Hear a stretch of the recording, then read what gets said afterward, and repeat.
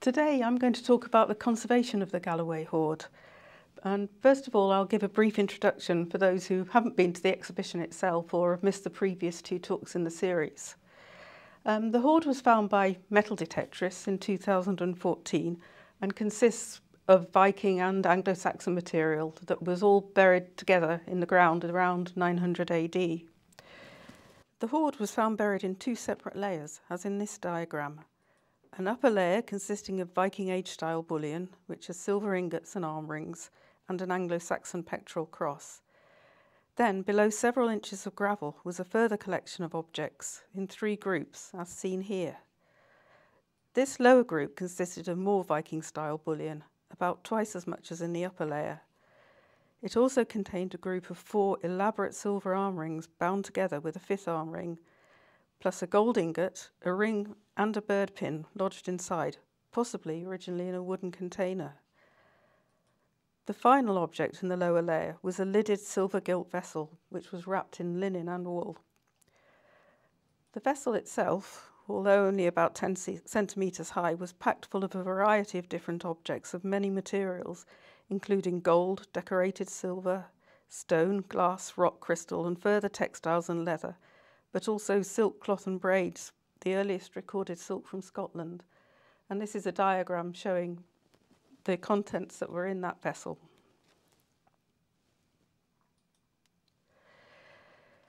I started the conservation of the Galloway material in 2018, but this was 4 years after it had been found, so it's not the start of its life above ground.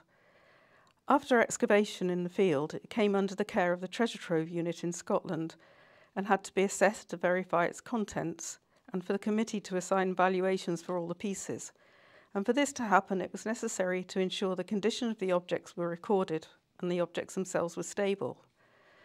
AOC, which is an archaeology unit based in Edinburgh, employs a conservation team, and they were contracted to undertake this phase, which was mainly carried out by Gretel Evans and Natalie Mitchell at AOC.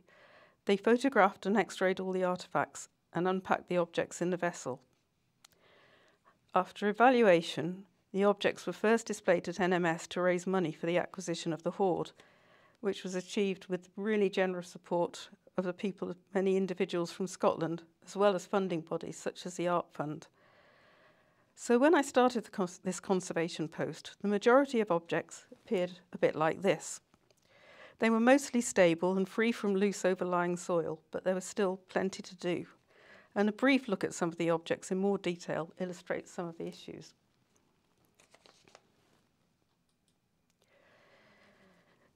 As you can see, some objects, such as this brooch, had a heavy layer of copper corrosion products on the surface of the silver, which looks green. This is because nearly all silver contains some other alloyed metals, usually copper. Even sterling silver is only about 92.5% pure silver. And because copper is a more reactive metal than silver, in certain burial conditions it will corrode preferentially, and the copper leaves a distinct green layer on the silver surface, which often obscures the detail and the decoration. However, this green corrosion layer can also be very useful in preserving information. The back of this brooch shows patches of preserved leather. One of the most important aspects of the Galloway hoard is the preservation of organic materials, which often don't survive. But within the lidded vessel, conditions remained relatively stable over time and so helped their preservation. Many of the silver objects with green corrosion present were lying directly next to these leather or textile pieces. Textiles are incredibly delicate and susceptible to attack by microorganisms, such as bacteria and fungi. But as these organisms break down the textiles, they produce organic acids. And this acidic environment, in turn, will start to cause the copper within the silver to corrode onto the surface of the silver. However, as this happens, the copper is toxic to many of the microorganisms, so as it corrodes, it will considerably slow down the rate of decay and so help preserve the organic materials. This shows some weaving, quite heavily preserved by the effects of mineralisation on the textiles, but that retains the detail of the weave itself.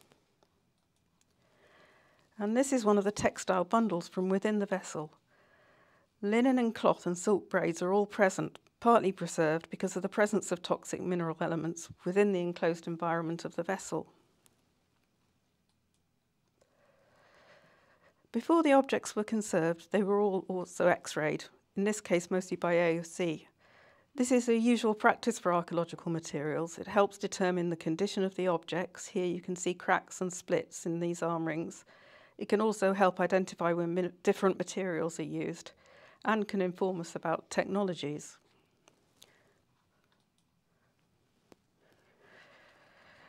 The X-ray of this bundle found inside the vessel shows some of these features. Different amounts of energy and time can be used by the X-rays to enhance different features. The X-ray on the left used a higher kilovoltage and a longer time exposure, and here we see the outline of 3 gold-socketed objects. Gold is very dense, but some of the detail of the construction of the sockets and the decoration on the hollow gold shapes is visible. The image on the right was taken with a much lower KV and for a shorter time period. The X-rays have not penetrated the gold at all, but what we're able to see is the textile wrapping the objects and many strands of silk braids within the bundle, including one decorated with gold-covered thread in a crisscross design.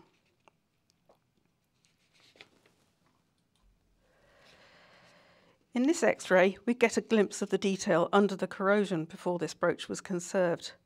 It was one of a pair found in the vessel. We can also see other interesting features clearly by examining both X-rays. Although superficially very similar, it is clear that the one on the left is much cruder in its design and manufacture. The inlay on the brooch on the right is carefully applied in the form of animals and interlaced decoration. The decoration on the left is difficult to determine, even after conservation. With archaeological materials, it sometimes seems more like a forensic challenge when it comes to conserving the objects. We're trying to find out the maximum of information as possible about the objects and their life histories, look at the levels of corrosion and decay in their present state, and these certainly contain important information, but clues as to whether the objects were old or new, worn or repaired, or accidentally or deliberately damaged, as well as the materials and technologies employed, all go towards helping Martin Goldberg, the curator, and his team interpret the hoard as a whole. Usually, the most controlled way of both conserving the objects and recording this information is to use hand tools and mechanically remove dirt and corrosion where possible. The cleaning process is done under a low-powered microscope using such things as scalpels, toothpicks, swabs, sharpened sticks and quills, needles, tweezers, solvents and mild abrasives. For some of the more sturdy, less corroded objects in the hoard, relatively little needed doing. Here, a silver arm ring has had superficial dirt removed. Then an ultrasonic bath has helped get dirt out of corners and cracks and crevices. And finally, superficial corrosion and tarnish has been removed with swabs of calcium carbonate, acting as a mild abrasive. However, objects are often much more corroded, as can be seen on this selection of silver surfaces. So to illustrate a more involved mechanical cleaning, I'm going to use the pectoral cross, which came on the first layer, as an example. Although difficult to see before conservation, the cross is made from silver, but it's inlaid with gold and niello. And niello is a black silver or copper sulfide substance, which is placed into recesses cut into the silver to produce a colour contrast in the design. The decoration on the cross depicts the 4 symbols of the evangelists. On the left, a winged ox of St. Luke. At the top, an eagle of St. John. On the right, a lion for St. Mark. And at the bottom, a haloed figure for St. Matthew. The centre now only contains the remnants of a rivet, which originally must have held something else in place, possibly a jewel or a depiction of Christ.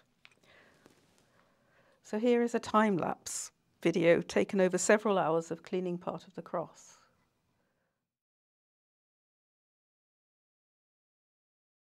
You can see here how it's using the various tools I described earlier.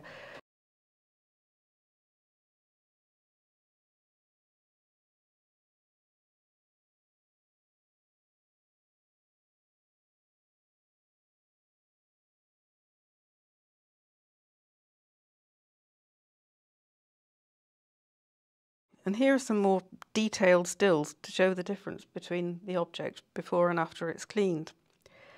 Here it's possible to see some of the gold decoration showing through on parts of the animal on the cleaned area. Here you can see its tail, its hind leg and one wing are depicted in gold.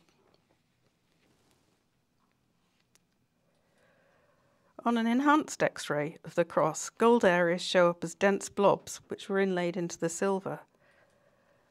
And as Martin Goldberg observed, the gold placed on the left and right arms were almost mirror images of each other, although denoting very different animals in an ox and a lion.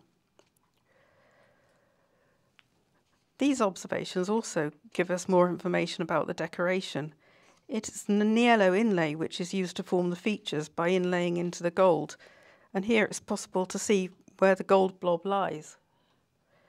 It cuts through the ears and horns of the ox, but the features are still distinct. And an image of the whole of the ox when cleaned shows clearly where the gold has been used to highlight certain features of the animal.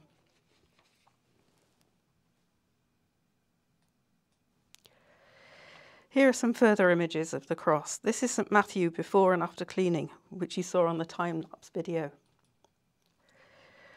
And some details of his face and hands. You can see the end of his nose is gold, which is probably accidental, and the fingers in his hands are depicted using niello inlaid into the gold as well as the silver. This shows the eagle of St. John reading the Gospel before conservation.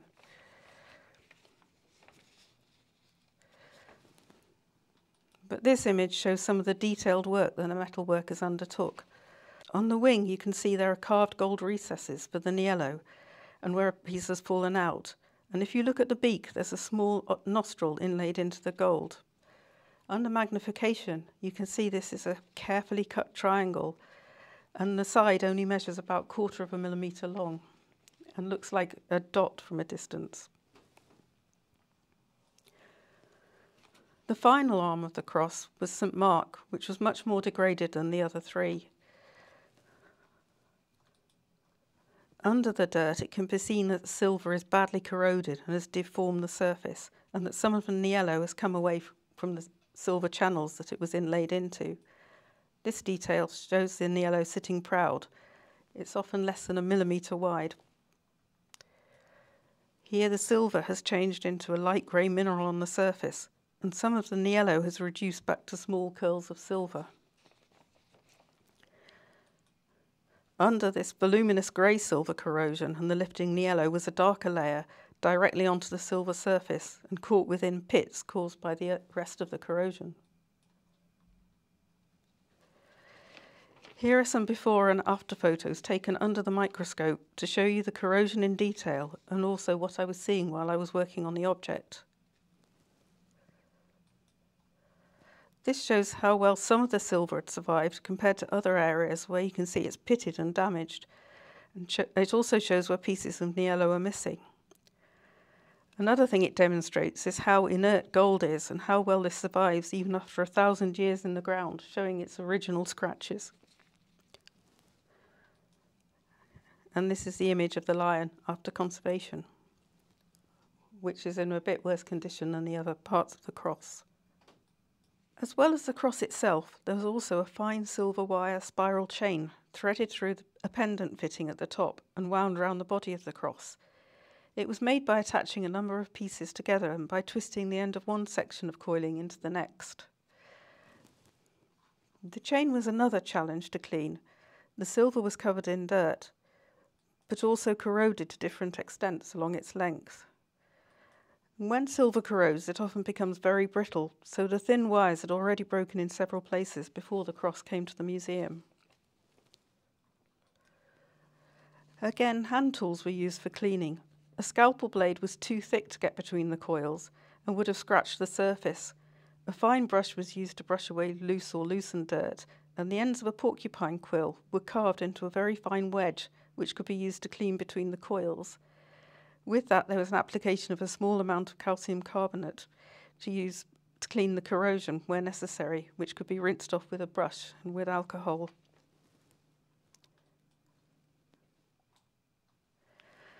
This shows some close-up images of the chain after cleaning.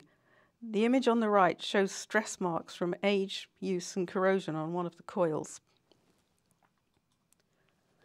This can be seen even more clearly under a scanning electron microscope. The surface of the silver has many minute cracks where it has been coiled round and shows where it's vulnerable to break.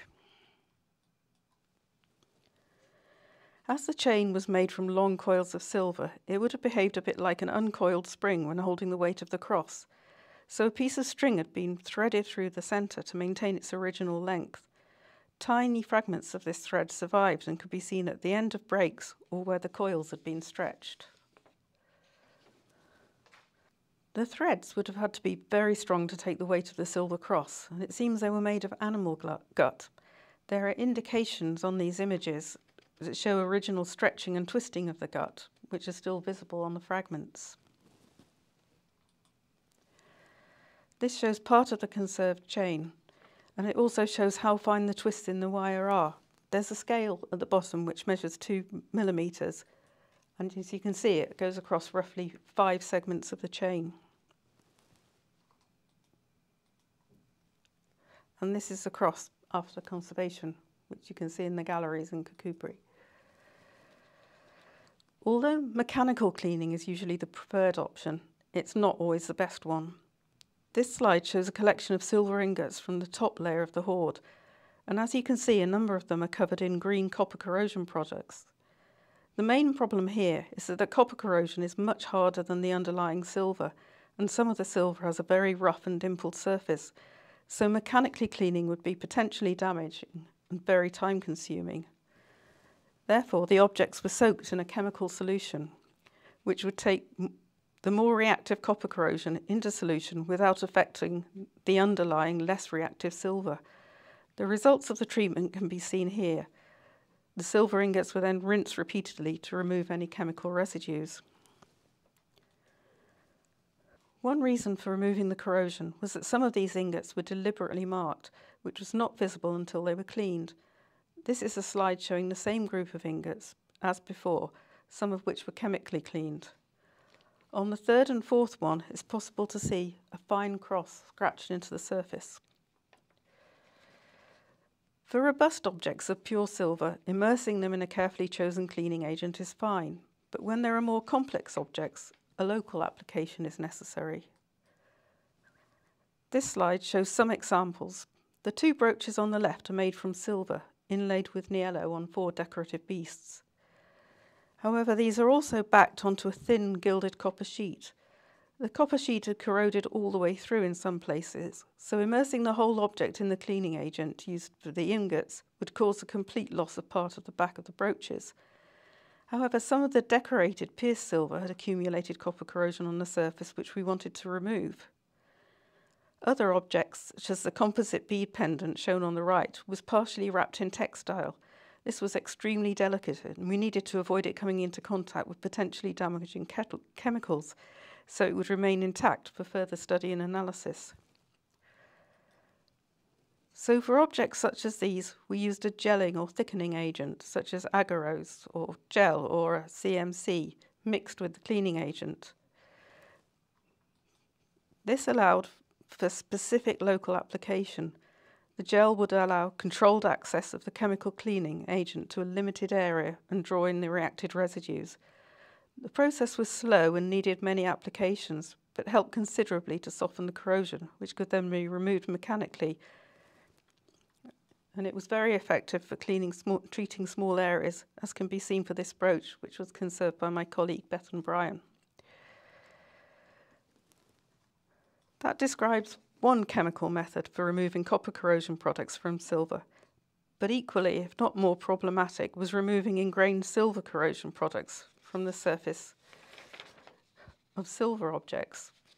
As can be seen, these arm rings are not green, but a mixture of grey and brown, and mostly consist of silver chlorides and sulfides.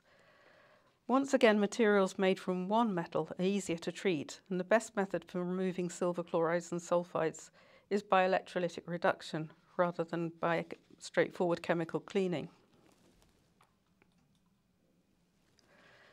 This is the setup used. In this central large image, it shows a tank containing an electrolyte, which in this case is sodium sesquicarbonate. The object is made into the cathode, and a piece of platinum-coated titanium mesh is made into the anode. The system is connected to a power supply via a potentiostat, which can control a 3-electrode cell. This, in turn, enables a reference electrode to be used to ensure the correct voltage is maintained and to reduce the chlorides and sulfides back to silver. The objects are immersed for about 3 minutes before being taken out, brushed and rinsed. And the treatment is very effective and quick. However, it can't be used for all objects. For example, if they contain niello, the niello would be turned back to silver. And also it can't be used for objects with copper corrosion on the surface, as the copper could be redeposited on the object as a thin copper plating. This was a potential issue when treating this large group of 4 arm rings, joined together with a 5th one, which was treated by my colleague Charles Stable, who set up the system in our lab. And he is our electrolytic wizard, and if you want any more information about this treatment, I'd recommend talking to him. As can be seen, the 4 large arm rings have dirt and grey silver corrosion products on the surface, but the smaller arm ring has green copper corrosion products, probably from a more debased silver, which originally had more copper added to the alloy. The difference was even clearer when much of the surface and superficial corrosion had been removed. So to clean the large arm rings by electrolytic reduction, it was necessary for Charles to first remove the copper corrosion from the small ring by using localized cleaning. He then tested how the electrolytic reduction would work on a small area of the silver using an electrolytic pen. The pen is effective, but it usually is used for cleaning small areas of lightly tarnished silver rather than the incrustations of corrosion found on many archaeological objects, and would have taken a prohibitively long time to clean this set of arm rings. This image shows a close-up of the corrosion on the arm rings. Silver corrosion on the top and copper corrosion on the bottom. And this shows part of the arm ring following treatment, where the silver has been successfully cleaned without damaging the soft underlying metal, and it also retains the sharpness of the punch decoration. And this shows all of the arm rings conserved as they are now on display.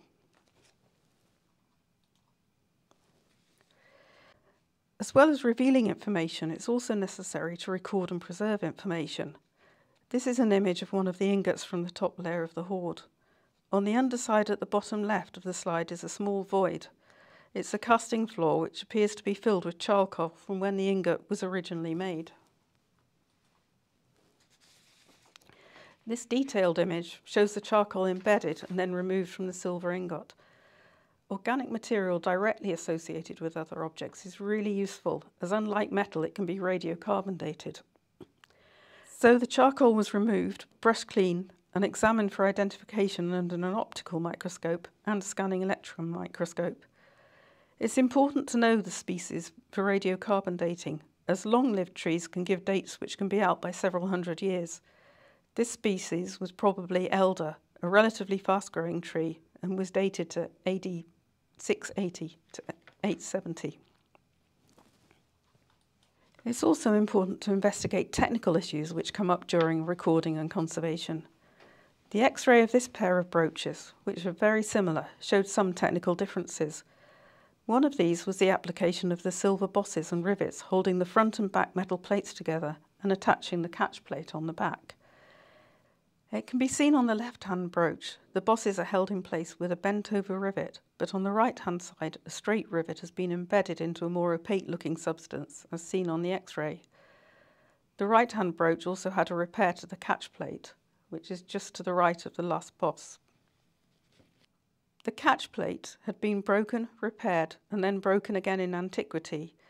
And when this object was being cleaned, part of the old repair became loose, and the overlying boss was temporarily detached. Here you can see the original break across the rivet hole, but under the corrosion was a repair in a different metal, which had again broken in the same place, leaving this brooch buried without a catch for the pin. Here is the loose boss, and we're able to examine the copper rivet pin embedded into the opaque filling in more detail. Elemental analysis of the filling showed it was predominantly lead, now completely corroded, but although the rivet end had failed, the filling had held fast round its shaft. This was in contrast to another of the silver brooches in the vessel. On this brooch, 2 rivets had come away during burial and were found loose near the bottom of the vessel.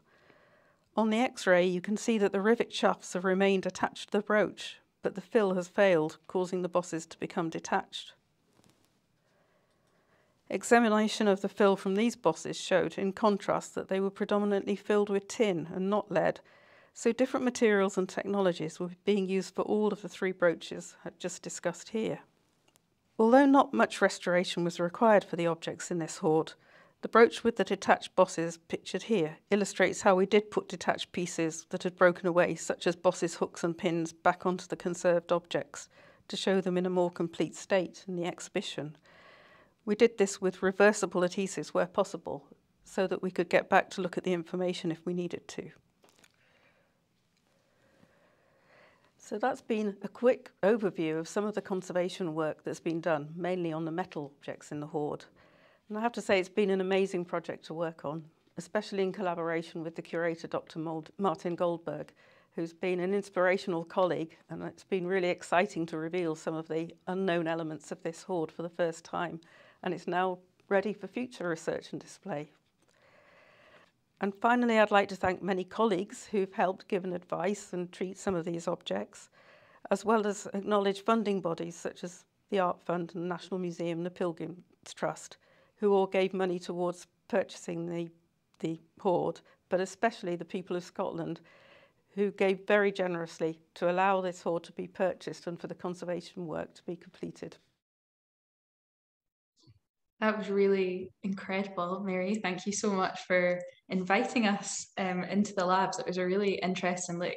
I think everyone enjoyed going over to Edinburgh for a wee adventure.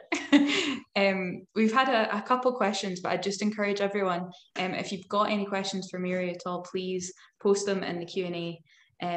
But yeah, we've got a couple to start us off, Mary. So someone was asking about kind of the solutions that you were using throughout, and they were wondering specifically about the cross. Was there anything, any solutions that you used on the cross to get it so clean? Well, the cleaning was mainly by the scalpel or the abrasive agents, but to wet those I used IDA, which is industrial denatured alcohol. So rather than putting any sort of water wetting the object, use alcohol instead, which is, it's quite neutral and it's quite a good cleaning agent. Ah, okay. It's really fascinating seeing the cross, especially like seeing your pictures and the videos of it, and then seeing it downstairs. I'm like, wow, it's so clean now. Like, it's incredible. So we've got a few more. Some people asking about the Niello, which I've been pronouncing wrong for the past 3 months, I think now. But yeah, someone was asking, do you reattach it when it comes off, or do you just leave it as like 2 separate objects? No, it's reattached. It's absolutely tiny. It's only about 1 millimetre wide, so it would get lost very easily. So if the grooves are dirty or corroded where it's come up, those are cleaned out, and then I lay it back in place, and then use usually a syringe needle with quite a dilute adhesive, and just place it near the edge so it gets drawn in by capillary action, and wait for the solvent to evaporate and the adhesive to dry. Wow, it's amazing. These things are like so out of my realm that I'm just like, wow. So how long does it take roughly to clean each object fully in the hoard? I guess it varies a lot from all the different sizes. It does vary a huge amount. And some of them are in much worse condition. I mean, even the cross, the arm that you saw me clean there, I mean, the actual mechanical cleaning was about 7 hours on that arm, but the one with the lion was probably double that because it was much more tricky.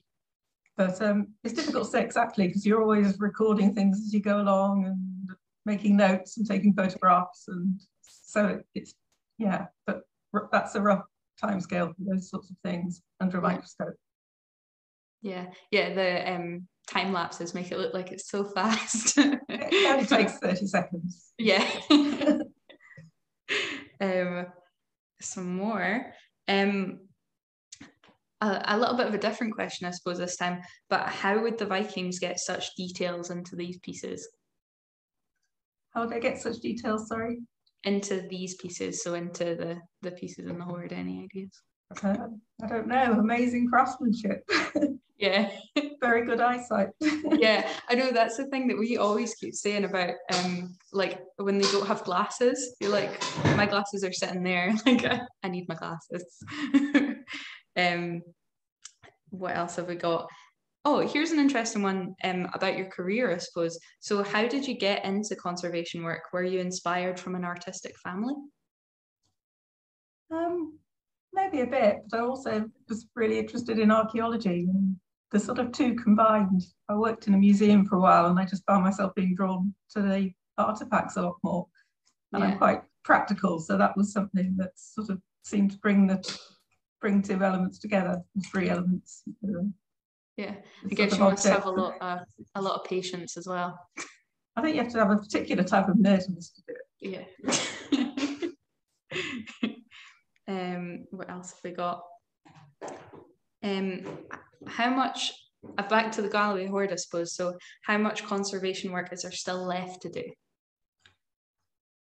There's not very much, except the things that have been left and aren't in the exhibition are all involved with the textiles that are preserved. So the textile specialists who spoke last time, Susanna and Alex, they're working on recording this. So it's important they record all their information before the objects are stabilized, because they need to get things like radiocarbon dates and proteomics and weave and fibre ID, and consolidants that might help hold all these things together would obscure those details.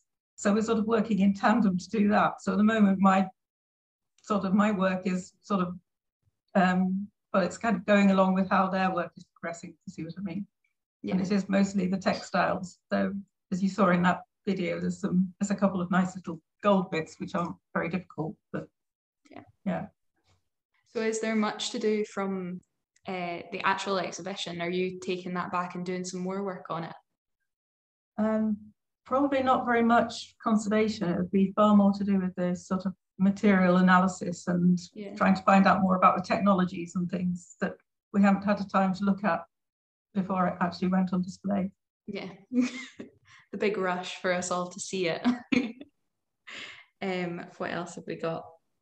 This is an interesting one. What's the difference between cleaning and conservation? Well, they're part of the same thing, but there are lots of different sort of, I don't know, subtle definitions. Conservation is really trying to preserve as much as you can, which is very different from restoration, where you're actually putting things back, maybe even adding to them. But the cleaning in archaeological terms is, you can see it's actually removing the dirt and corrosion to get down to original layers, so you can see what was there, but also learning what's in those corrosion layers so you don't lose information. So it's a mixture of things. But you would lose a lot of it, or would never gain the information if you didn't clean off some of the dirt and corrosion. You wouldn't see other details. So it's always a balance. Like archaeology itself, you take the soil out and that's gone forever, but you've got the information. Yeah. What else are we on? Is radiocarbon dating possible only on organic plant or animal materials? Yeah. Okay. Yes, it's carbon sequestered by living organisms that's used to get the dates. So inorganic materials can't do that. Oh, yeah. Yeah. Very simple answer to that. Does the decoration on the objects that you've conserved give any indication of the tools available to use at the time? There are some little tool marks you can see. I don't think the tools would have been extraordinary. There were, blades and little chisels and abrasives probably to make the surfaces so smooth. Yeah, I mean, apart from modern metals and machinery, it would have been done by hand, but it would have used sort of, they would have had metals and iron, steel, and made their own tools. So. Yeah, that is one of the things that I find fascinating about the arm rings in particular, seeing all the little dents and all the little scratches and stuff that you can see from, like, knowing that that was by someone's hand, almost like knowing that those tiny wee marks come from someone else, kind of thing. With that, they would have made a punch that would have been repeatedly punched along the silver, so you get that repetitive design. Yeah, because we're lucky enough to have some replica objects as well. So those, seeing the replica objects and the repetition of it is really fascinating. Especially on the punches. We've got the little fish one. That's in our replica box. So that's the one. Oh, this is a really nice one. What surprised you most during the project?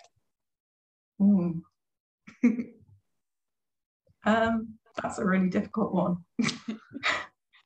I suppose I just always get amazed. I was looking down a microscope for so long, I don't realise the scale that they're making these things at until you take them away, and you can hardly see the little dot on that beak of the eagle. Yes, you sort of get a sort of different view down a microscope, and then realise when you see a scale next to it how absolutely tiny it is. Yeah. So was the cross your favourite object? That's my own question. I think it probably was. It's just an incredible set of designs for all the arms and the way it's all been, the gold's been inlaid and the yellow's been cut into that. And never seen anything like it really. It's just such a beautiful piece. And the chain's incredible too. So. Yeah, the chain is absolutely. It was one of the things when you see it on the video, even when, I mean, I see it all the time, but when you pointed out that those 2 millimeters are just 5 rings, it's so small and you don't realize how small it is. I mean, even looking on in the video, I was like, wow, it's so tiny. And it's so perfect as well. Yeah, exactly. Is there a convention about whether you fix things or leave them? So the brooch with the lost rivets, you replaced them, didn't you? Yeah, I mean, things like that, which those replacements are very reversible if necessary. We know where everything came from. Mm-hmm. And on the whole, it's better to keep the whole object together. So in those circumstances, it would be better. Sometimes if there's, actually on that brooch, the pin is detached from the back because it was broken when it came in, and it was quite loose, and just touring it around the country would only potentially damage it, and it's not going to be seen. So that hasn't been restored back. That's just been kept separate, so it's not damaged. It's been photographed on it, but now it's off it again. I suppose half the thing is making sure that you're not going to do any more, like make it any worse or age it. But usually putting things back is actually, for these objects, it's keeping them safer and in place, and rather than having little bits just kept in different places and things. You lose all the Tupperware boxes. No. Let's get another question up. What do you do to prevent any further corrosion or silver tarnishing? Well, all the silver objects that are on display have been lacquered because silver's so susceptible to tarnishing from sulfides, which are so prevalent in the air just from pollution. And although we put scavengers in the cases to try and soak up the sulfides, if we didn't lacquer them, they would start to sort of go brown, grey and black again. And then it would have to be cleaned. And every time you clean off a corrosion layer, you're actually cleaning away part of the silver. So we don't want that to happen. So for displayed objects, they actually are all lacquered, the ones in Kirkcudbright at the moment, to help preserve the silver colour. So would they tarnish a lot quicker because they're so much older? They might tarnish quicker because they've been cleaned. I know it sounds that if a very sort of low rate of tarnish happens, that can sort of create its own stability in a way over a while. but as they've been cleaned and the corrosion was quite severe, it actually does leave them quite vulnerable to tarnish after conservation. Yeah, it's really interesting. I didn't know that. What are we on now? Does one technician do all the steps in the conservation, or is it done by several technicians, each with their unique experience?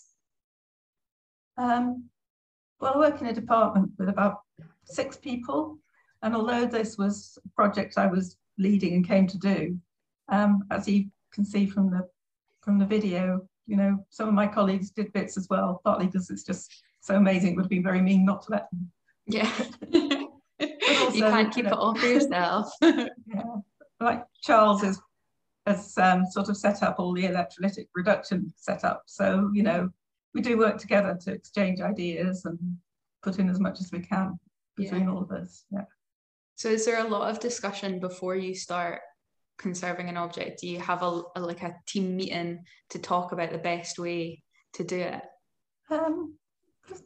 Not particularly. For some things I will just discuss with colleagues. Quite often there's if I'm doing a chemical cleaning, I will, you know, do a trial to see how it's going to work before I do more of the object and things like that.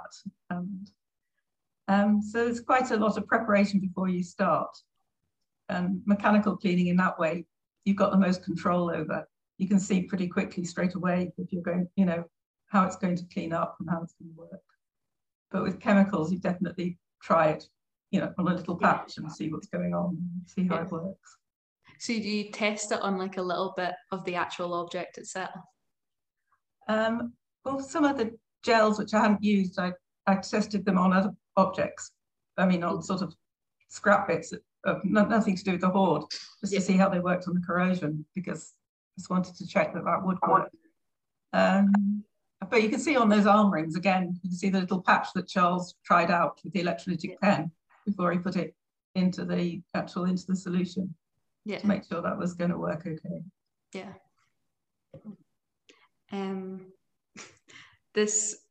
The animal gut always fascinates everyone. So is it possible to identify the type of animal gut used in the pectoral cross chain?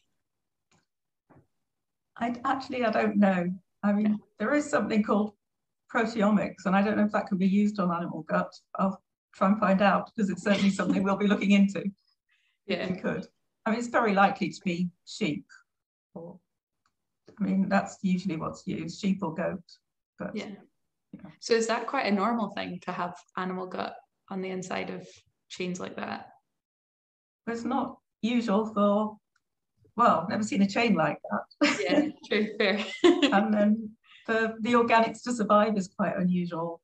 But if you think about the weight of the cross on that tiny, you need something really strong. An animal gut, you know, is an incredible strong material. They use it for musical instruments and things like that. So it can take a lot of tension, and it's very strong. So it sort of makes sense. Yeah, that they would use something like that. Yeah. Is it possible to chemically or molecularly identify the sources of metals used in the artifacts, such as where the copper, gold, silver, or tin were mined? It's tricky, but at the moment there is a big project being done on trying to identify the sources of Viking silver, which is being done by Dr. Jane Kershaw at Oxford University. And she's been looking at lead isotopes, which can give a signature to provenance of mines. So there's always problems with when you've remelted the silver, or when you've tried to purify it, you put more lead in. So it's quite a complicated process, but she's got a European research grant looking at exactly that. Okay. But obviously metals can be reused so many times and remelted together, so it's quite difficult to provenance. Oh yeah, I suppose I hadn't thought about that. I knew they recycled metals a lot, but if you're taking it from two different places, I guess that kind of screws up everything of how you actually use it, how you figure out where it's from even. Yeah, so it is quite complicated. Yeah. Wow. Someone had actually been asking me that question a couple of days ago, and I was actually like, I have no idea. Like, it's like, you should come to the talk with Mary. So there's a few questions about the kind of field of work. So do you specialise in conserving these types of items, just gold and silver? And if so, how did you realise this was what you wanted to specialise in? Well, I mean, conservation's changing and becoming much more general, but I really did specialise in archaeological conservation. So objects that have been buried and have that particular sort of extreme degradation. And most of the objects in archaeological contexts are actually inorganics, and metals often need more work. So I ended up doing a lot of archaeological metal work because it's the archaeology that interested me and the conservation side of it. Yeah. So do you do a lot of like field work, or is it more just the metals kind of thing? I have done field work in the past.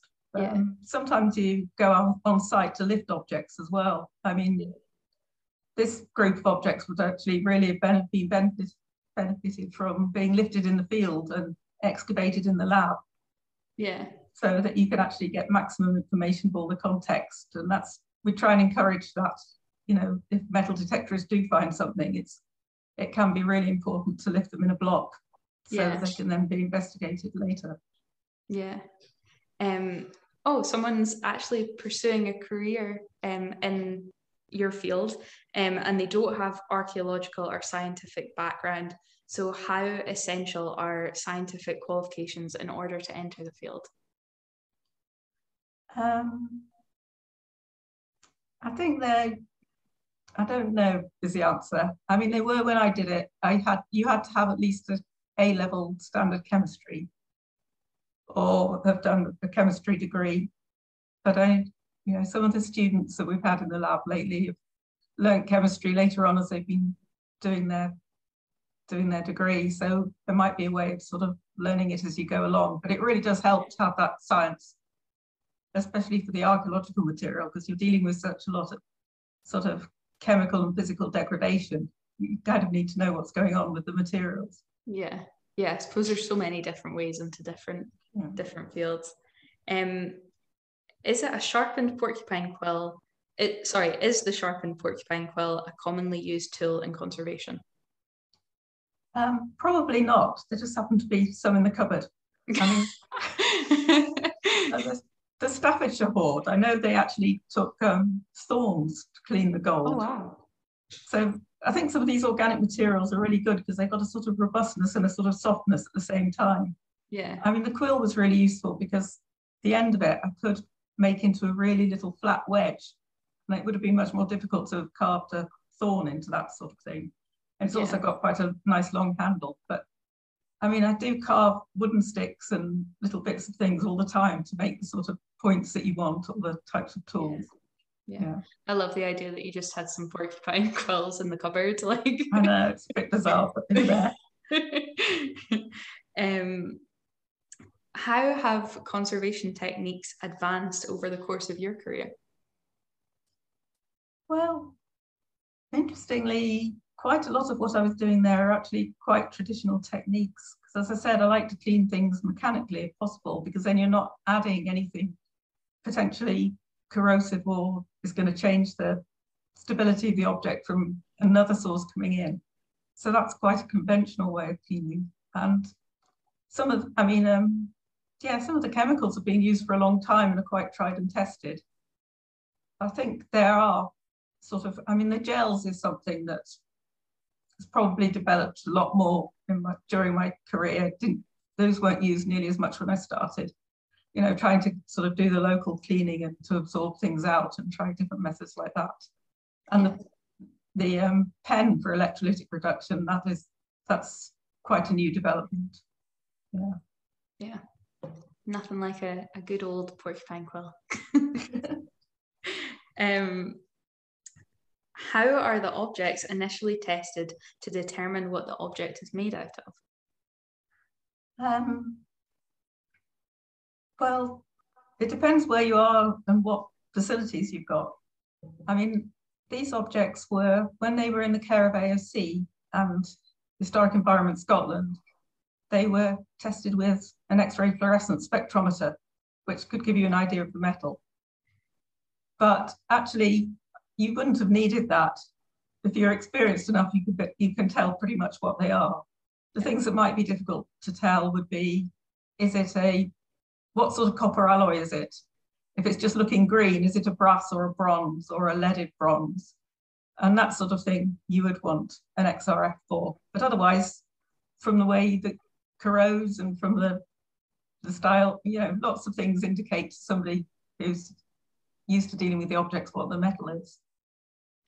And gold just stands out as gold anyway. Yeah. It's incredible. Yeah.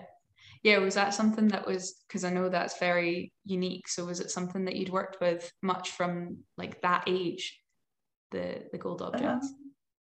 A bit. I mean, gold throughout the ages, it's just because it's so chemically inert.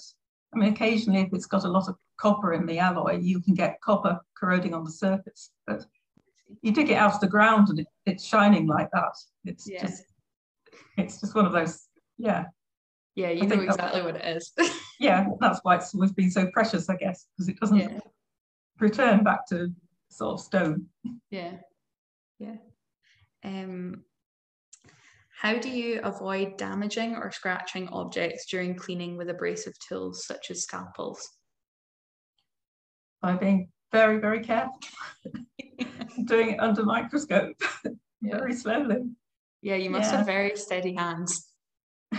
Well, yeah, so a lot of practice, I suppose. Yeah.